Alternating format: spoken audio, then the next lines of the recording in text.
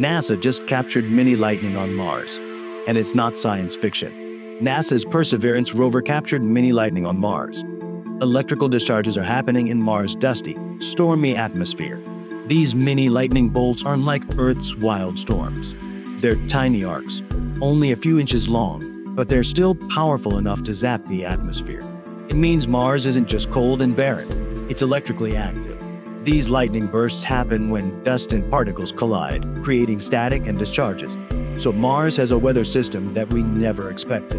And get this, these electrical arcs could impact future missions, robots and humans alike. They could mess with the equipment or even change Mars' climate. The Martian storms aren't just wind and dust, they're charged with energy, which is crazier. The fact that Mars has weather like this, or that we're just now hearing it. Smash like if you're as shocked as we are. Hit subscribe for more insane space discoveries because the universe is full of surprises.